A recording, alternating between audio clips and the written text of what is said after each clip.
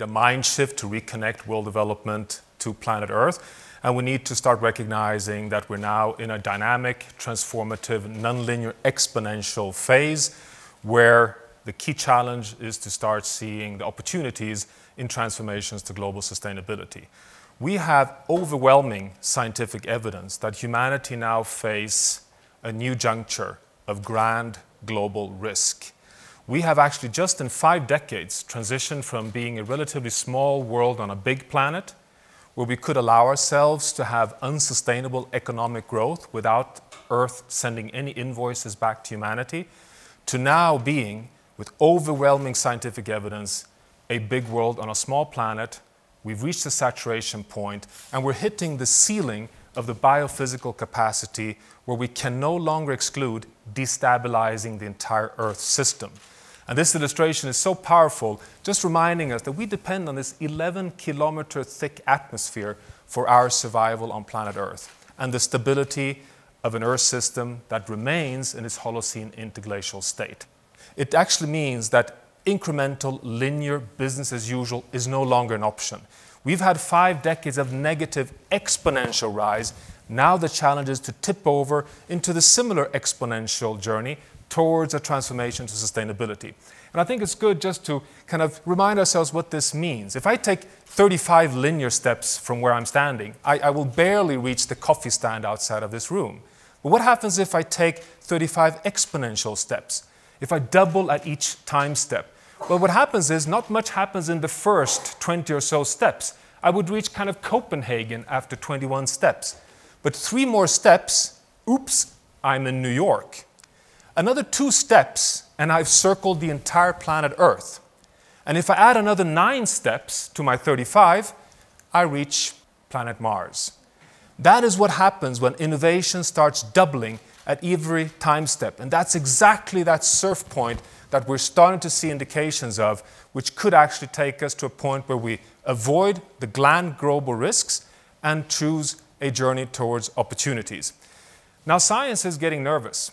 Seriously nervous, because we're starting to see destabilization of critical biomes that regulates the stability of the entire Earth system. You've all certainly followed what we heard just a few months back with the anomaly of a 20 degrees Celsius deviation of warming in the Arctic, which is something that was doubly worrying for science. One was, it was beyond the predictions. It was well outside what could be predicted in variability plus global environmental change.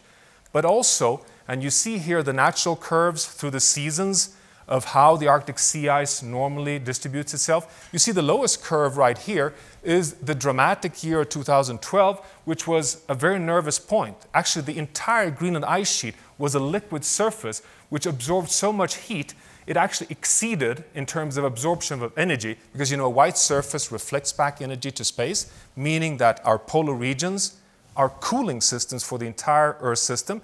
But 2012, during 2 weeks, just the absorption of heat, because the entire Greenland ice sheet was a liquid, exceeded the annual energy consumption in the United States.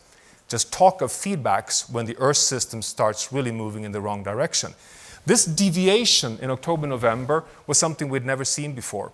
The ice was not reestablished as it should in winter. But the real nervousness in science was that this was, in one way, a surprise because it could not be predicted, but it was even more worrisome because we understand what's happening. We understand that it is the upwelling of an unprecedentedly warm ocean that takes up 96% of the heat caused by our emission of greenhouse gases. Talk of a resilient Earth system. We emit greenhouse gases for 150 years, and 95% of our debt is absorbed and hid under the carpet in the oceans, and it's now upwelling in the Arctic. We also know that the Arctic vortex that keeps the high-pressure cold air and the jet stream stable was opening up in a very wiggling way, releasing heat to southern latitudes and letting heat into the Arctic. Combine that with atmospheric warming, which, as you may recall, a 2-degree warming in the world means 5-degree warming in the Arctic. These things together led to this surprise, exponential early warning for humanity. These are the kind of destabilizations we're seeing across the world. But I can tell you, science gets even more worried when understanding what we depend on. So we have big changes occurring, but we now understand scientifically what's the state of the planet that we depend on to be successful as a world community? This comes from ice core data, and I think that this is the most important graph we have today. Because this is not the last 1 million years of us going in and out of ice ages in our 100,000-year Milankovic cycle. No, this is the last 100,000 years. Why is this exciting? Well, because we have been modern humans on Earth for roughly 80,000 years. So we've had the same intellectual and physical capacity to develop civilizations as we know them today. During this period, the y-axis here is temperature variability, this is from the northern hemisphere, was, I can tell you, a jumpy ride indeed. You know, we were hunters and gatherers, we were a few million people, we were jumping between plus minus 10 degrees Celsius in a decade. We had a very rough time until we exit the last ice age and enter this last orange period you see here, which is this extraordinary, in Pope Francis' words, miraculously stable, interglacial geological epoch we all learned in school to call the Holocene. It is so stable, in fact, that the maximum temperature variability on Earth is plus minus 1 degree Celsius. 1 degree Celsius. And we barely enter the Holocene, and we do our most important invention of all. We go from hunters and gatherers to become farmers, and off we go in the civilizational journey as we know it. And this is, we know today, the most dramatic and simple message science has to humanity. The Holocene is the only state of planet Earth, the only equilibrium state we know that can support our modern world. And this may sound very dramatic, but the good news is that we know the Holocene so well, so we can actually put very high scientific criteria of what it takes to remain in the Holocene. But dear friends, we're moving out of the Holocene. We have a journey which is taking us to a new geological epoch. And this journey starts in 1750 with the Industrial Revolution. It starts with James Watt inventing the coal-fired steam engine in the United Kingdom. It is the takeoff point of the Industrial Revolution. It's a point that occurs with industrialization, railway, infrastructure, and we rapidly colonize the entire planet. But we're still just having very incremental impacts on the Earth system. On the y-axis here you have our impacts on carbon dioxide, biodiversity, sulfur emissions, overfishing, all the parameters you may think of.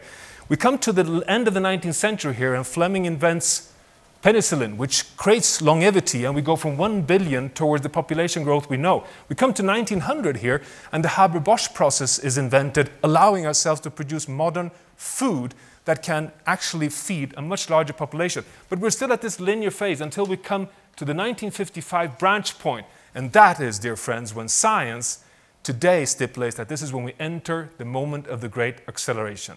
We're 3 billion people, 10 years after the Second World War, and off we go in an exponential rise of our pressures on the Earth system. We start overusing biodiversity, deforesting, emptying oceans to 60% today. We have emission of greenhouse gases that just concentrates more and more. We see Arctic ice sea loss. The warnings come already in 1962 with Rachel Carson's famous Silent Spring, warning us that if we continue in this way, we cannot exclude negative impacts for humanity. The Club of Rome comes 72, warning that by 2020, 2030, we could go in the wrong direction. The warnings came early, but we continue on the exponential journey. And it is in 1990 that we start seeing the first evidence of invoices being sent back. So it seems like our unsustainable journey worked up until the late 1980s. But the collapse of cod fisheries out of Newfoundland, we crossed 350 ppm in carbon dioxide concentrations. We see accelerated ice melt. We see the first signs of large-scale acidification and bleaching events in coral reefs. So it is in the last 2-3 decades when we've reached the saturation point. And today, we have overwhelming evidence that these myriad of hockey sticks results in us being able, scientifically, to welcome humanity to the Anthropocene. We are in a new geological epoch. We are now the dominating force of change on planet Earth. We exceed the forces of the sun or of volcanic eruptions. We are in the driving seat. In fact, the big question then is, well, if we're punching the Earth so hard, what's the response? Well, as long as the Earth system is resilient, the response is linear, and so it was up until 1990. But today, what you see on this map is the scientific evidence of the tipping points that we can induce in the Anthropocene in the saturation state. We now have ample evidence that Earth is not responding linearly. Long periods of incremental change, as long as oceans and forests and the climate is strong, can be incremental. But then as we weaken the system, suddenly a small incremental change can lead to abrupt, irreversible, and potentially disastrous shifts. Here you have the latest map of the different tipping points we can foresee. The key here is it's not only the risk of destabilizing the Greenland ice sheet or the West Antarctic ice shelf, it's also the risk of tipping over the Amazon rainforest to savannas. It's the risk of losing the monsoon rainfall systems because of destabilizing the interconnectivity between the different components of the Earth system. To put it simple, we all depend, irrespective of where we live, in what economy or what business we depend on the functioning of every biome on planet Earth to avoid tipping points that could take us in the wrong direction. And now we can actually scientifically even couple this between the Paris Agreement and tipping points. And this is the first time this is done. I think this has a very powerful message to us. So what you see here is the last 20,000 years of the 100,000 cycle I showed you earlier. We exit the last ice age right here, 20,000 years ago. You see it's minus 3 degrees Celsius on Earth. Just a few degrees lower is an ice age. We come out of the last glacial, and then we enter this extraordinarily stable Holocene period. And then here we are today, starting to warm the planet. What you see here is the Paris Agreement. It is about staying under 2 degrees Celsius warming compared to the pre-industrial level, aiming for 1.5 degrees. What you see is that even if we succeed with Paris, it's above the maximum range for the Holocene. So it's already kind of a little bit of a nervous point. This is the IPCC scenarios, and you know that as business as usual, we're heading towards 4 degrees Celsius average global temperature by the end of this century, a point we haven't been in for the past 4 million years. But here comes the key message. This is when you overlay the risk of tipping points. And what you see here in the bars in red is the uncertainty range in science.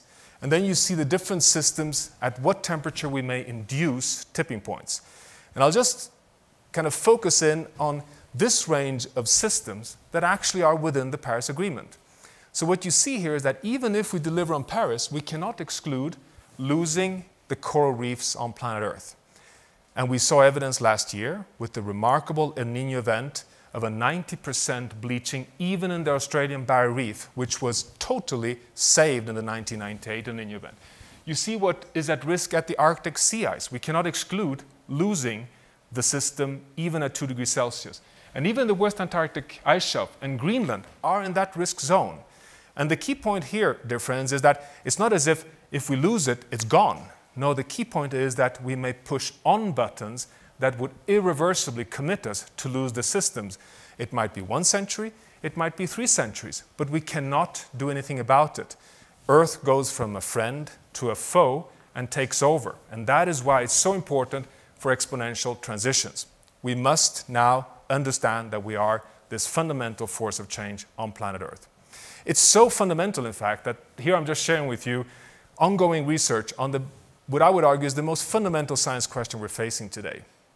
Over the last 50 years, we've actually exponentially moved in the wrong direction, exceeding where we've been for the past 10,000 years. But equally, we now know with very high degree of evidence that what we do over the next 50 years will determine our outcome for the next 10,000 years. So we are the generation right at that tipping point. We were alive in the exponential journey that took us here. We will probably be alive in the journey that will decide the outcome for the next 10,000 years. Because we know that the planet Earth can be in 3 types of equilibrium states. It can either take the cycle of glacial cycles, the 100,000 year cycle when we go into deep ice age. Temperatures go down, which means that the planet becomes whiter, reflects more heat into space, and gets self-reinforcing into an ice age. So that's critical, that feedbacks takes us into these big cycle. And then we have the little cycle here, which is the interglacial cycle, the cycle that has enabled us to thrive on planet Earth, the cycle that stays in the interglacial that has 2 caps of ice, keeping the temperature at this plus minus 1 degree Celsius. We're now trying to explore what's the ultimate planetary boundary level beyond which we risk going into the 3rd state, the only 3rd state we know, which is the hot state, that we would irreversibly push planet Earth to self-reinforced warming to an ice-free state. And unfortunately, we have so much evidence of the carbon dioxide and the heat in the oceans, of the carbon dioxide in biomass and soils, the methane in permafrost, the ice and its albedo effects, that we have the machinery for great change that could take us in the wrong direction. This, in my mind, is the biggest challenge we have, to stay in a manageable interglacial and to define, therefore, planetary boundaries. And science has done this to ask the question, what are the processes that determine the stability of the Earth system, and what can we scientifically define as boundaries within which we have a safe operating space, shown in green here, that allow us to remain in a manageable Holocene-like interglacial, to do the exponential journey in the right direction. This gives us a very interesting journey over time, because we started here with James Watt in the Industrial Revolution, being right at the center of the safe operating space. But already in the 1950s, we started off in the Great Acceleration. You see that we already at that point were kicking off the dangerous drive toward the sixth mass extinction of biodiversity loss. In the 1970s, we're filling up very prominently the whole safe operating space. We're booming out on nitrogen and phosphorus, on the ozone depletion of the stratospheric protective ozone layer, and on biodiversity.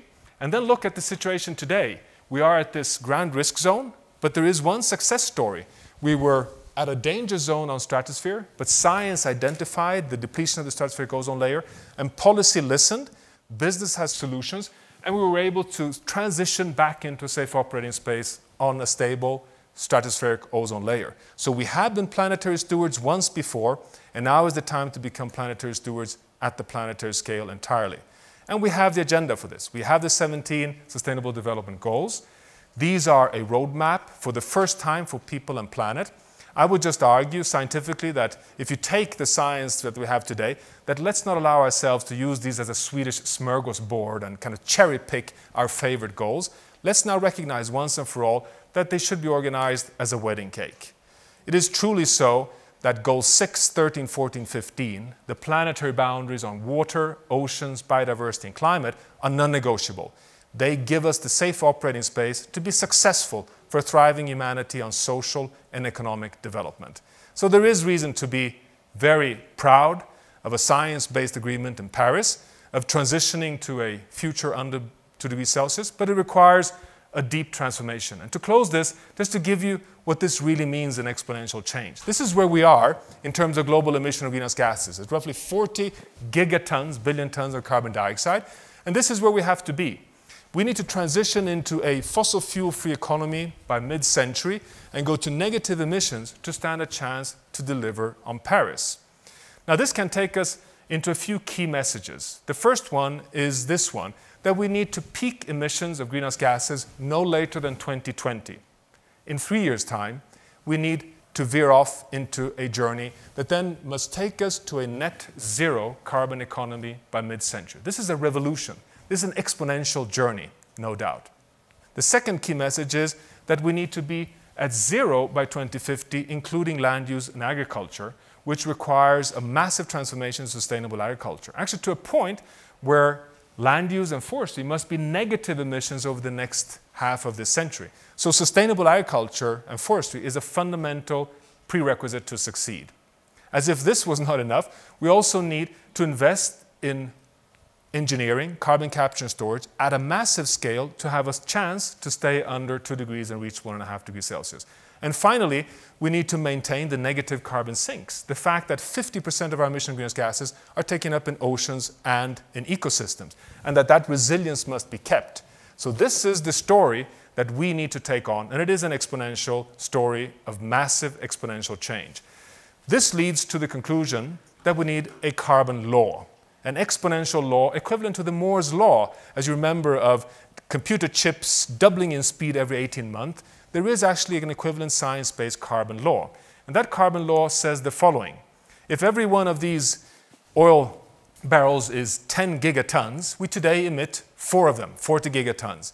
And the carbon law is to half emissions every decade, meaning that going from 40 to 20 in 10 years, from 20 to 10 in 10 years, and from 10 to 5 in 10 years, and then in 2050 have negative emissions, so we are at zero from land use. This carbon law can be applied by any business, any country, any household, and the world as a whole. Half your emissions every decade, we are within a Paris Agreement. Are we actually at a point where we can succeed? Well, potentially yes. This is a very exciting first evidence of the fact that we seem to be starting to bend the curve of emissions already today. The last 3 years, we're starting to see a leveling off of global emissions because the 40 nations reducing emissions outpass the majority of nations that are increasing emissions. We may be pushing ourselves in the right direction. This is another good evidence showing that the pace of renewable energy is actually doubling every 5.4 years. If this exponential journey would continue, we would by 2040 have 100% of our primary energy from renewable energy. If we double every 5.4 years, as we're doing today. And we have evidence that this is happening. On wind and solar and battery capacity, we are actually at an exponential reduction in cost, exponential rise in uptake. We are at the early stage, the first 21 steps, the Copenhagen steps of an exponential journey. What if this continues? What if we are able to meet the SDGs by 2030 and then go multiple pathways to a future where we thrive within planetary boundaries on our small, small planet with this thin layer, but it's our best friend and still the window is open to succeed. Let's hope we do so. Thank you very much.